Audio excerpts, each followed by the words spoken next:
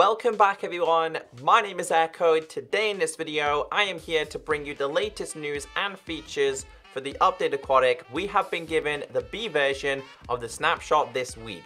This is 18W10B, which did introduce a couple of changes, but not as many as yesterday. Now I will do a brief overview of what we did get in this week's snapshots. We are expecting possibly one tomorrow being Thursday, and even one on Friday, because the developers themselves are going to GDC, which I believe is the Game Development Conference. We might find out some information there for Dolphins. So let's get a single player snapshot 18W10B. They have made a change in this version to kind of make it very similar to the Bedrock version, and that change is to do with the Shulker box. No longer is the Shulker box default by purple. They've kind of classed this one as the Shulker box itself, and they have introduced a purple variation of this. Now, other changes according to the snapshot, it says they've added a non-dyed Shulker box and made the purple Shulker box purple. They have added dead variations for different corals. Now, I did talk about this in yesterday's live stream. Basically, all dead coral would default to, I think it might have been like this one, something like that, but they have different colored ones. So we'll go with the blue one. This one is the pink. This is the dead coral, which is purple, red, and of course yellow. Now, if you missed it yesterday, they did change the coral pieces slightly. They look a little bit more impressive. I'll show you guys the colorful version and of course the dead variation. Now, these coral pieces are yet to be implemented to terrain, so you're not going to find them in the warm biomes. You're definitely not going to find them in the cold locations as well. But I'll show you guys these anyway. I'm a big fan of the pink one. I don't know if you guys agree, but the pink one looks like a retextured version of, what's it called? Endstone. It just reminds me of Endstone. And as you can see here, as soon as I cut off the supply of water, the coral dies. Now, once the coral dies, you cannot change it back. Once the coral is dead, it is in fact dead. So the other changes listed in Snapshot B is to do with tropical fish sounds, and also they've added more underwater ambient sounds. I will play it. I don't really notice much difference. Maybe you guys will notice a difference. Actually, I can hear a couple of sounds.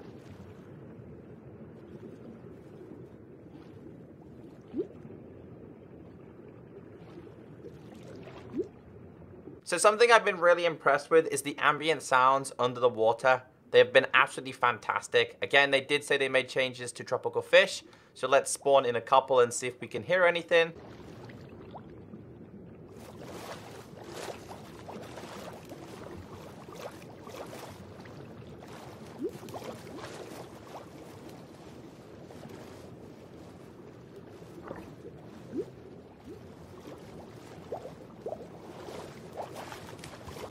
This just might be to do with their movement. It's nothing like huge in terms of changes. They're just minimal changes, but the overall ambience in the water is absolutely fantastic. And those are the changes for Snapshot B. We have different... They more fish over there? They are. We have different Shulker box for the purple one. So this is a default Shulker box. This is the purple one.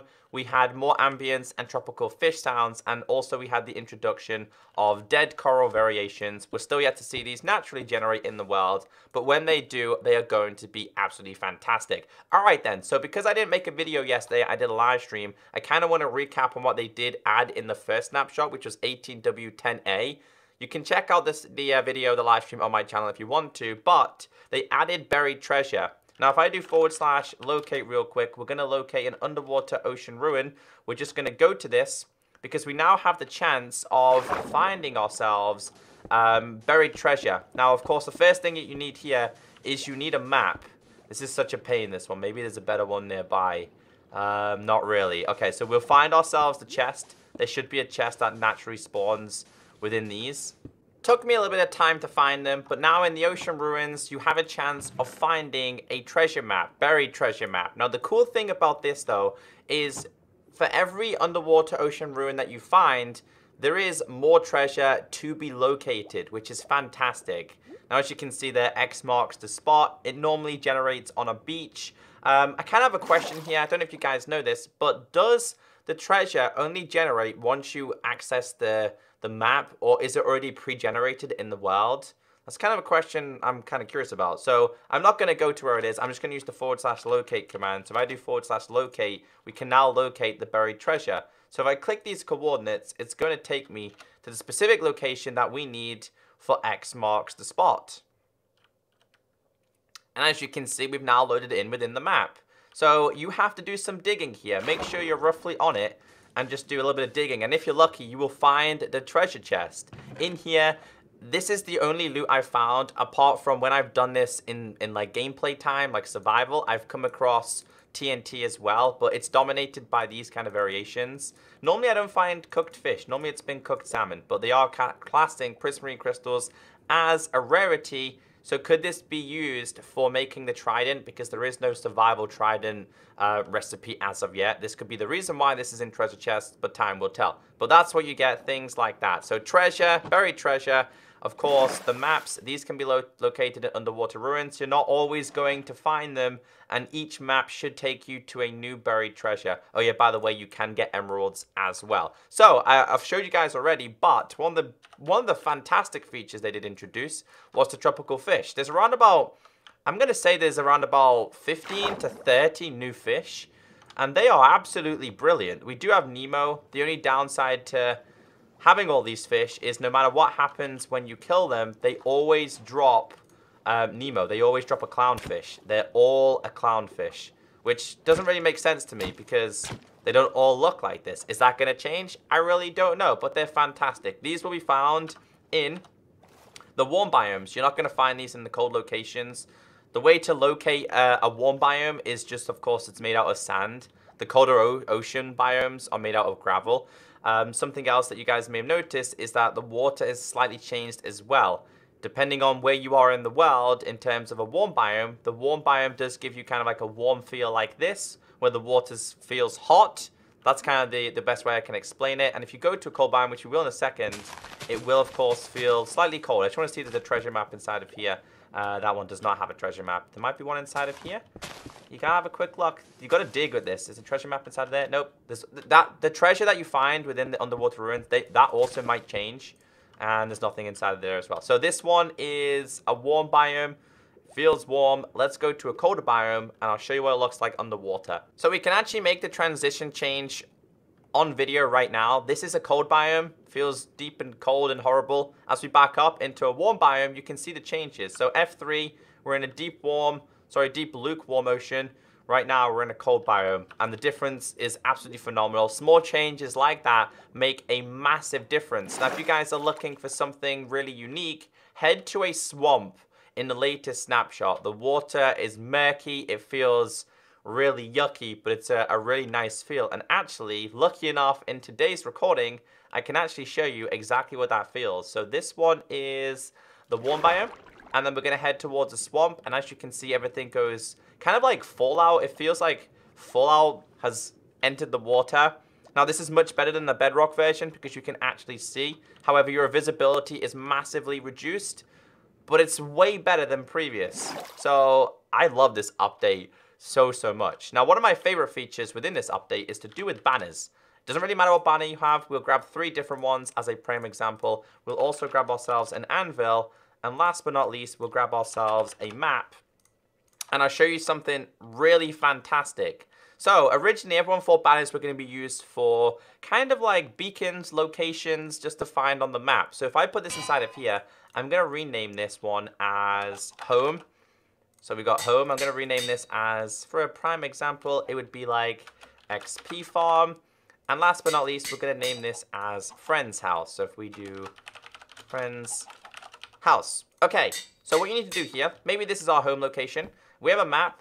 Generate the map in. If I right click on this banner, you are now going to see that it displays your home location. Maybe this island over here, this small swamp island is going to be where the XP farm is. Place down the banner, right click on it. It now locates your home, your XP farm. And last but not least, if we were to maybe over here turn this into your friend's house. Put this down, right click on the map, and as you can see there, absolutely brilliant. I love this feature. It is a really good feature. One of the greatest changes that they did do. So, the last one that you guys are going to like is to do with the Phantom. I'm impressed with this one. They retextured the Phantom. It now seems like a more deadly kind of mob. Along with them retexturing it, guys, they made the Phantom only spawn at nighttime. It will no longer, like, if it's daytime, it should disappear. But I'll spawn in a couple of them. They changed the behavior. They changed how they work. They seem more like a night dweller now. So that's a really, really good change. And you can see there, he looked really cool there.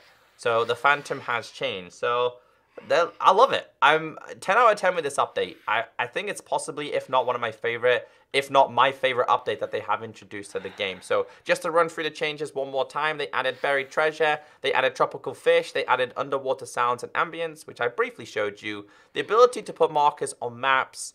They added coral plants, which I haven't showed you, so I'm terrible. I apologize. They did add these as well, coral plants. These, by the way, they don't die, because if you try and cut off the water supply with this, and I'll show you exactly what I mean right here. So you can put these anywhere. Maybe I put this right there. If I cut off the water supply with this, it just pops up as if like you broke the item itself. So we'll cut off the water supply. As you can see, it just drops over there. But let me go to the ocean and show you what this looks like, because I want to show you within a warm biome itself. Not so much in murky waters where you can't see anything at all. So again, gravel is classed as the cold locations. We'll go over here. This is going to be classed as kind of like a warm location. So this is what they look like. We got the blue. We have the pink. I like the pink. I would rather have seen more pink variations. What I mean is I'd rather this be like blue and yellow and stuff like that. We have the purple one, which I kind of like as well. The red coral. We also have the yellow one. These are yet to generate within worlds. Again, same with the coral blocks. They don't generate at all. They made changes to the Phantom model and texture and its behavior. They also made underwater visibility now changed per biome, which I did show you as a prime example. So if you guys did learn something new, you do enjoy me going over all the snapshots that they are introducing, please be kind enough to hit that like button, because it really does help. Have a great day, stay beautiful, and I'll catch you next time. Bye!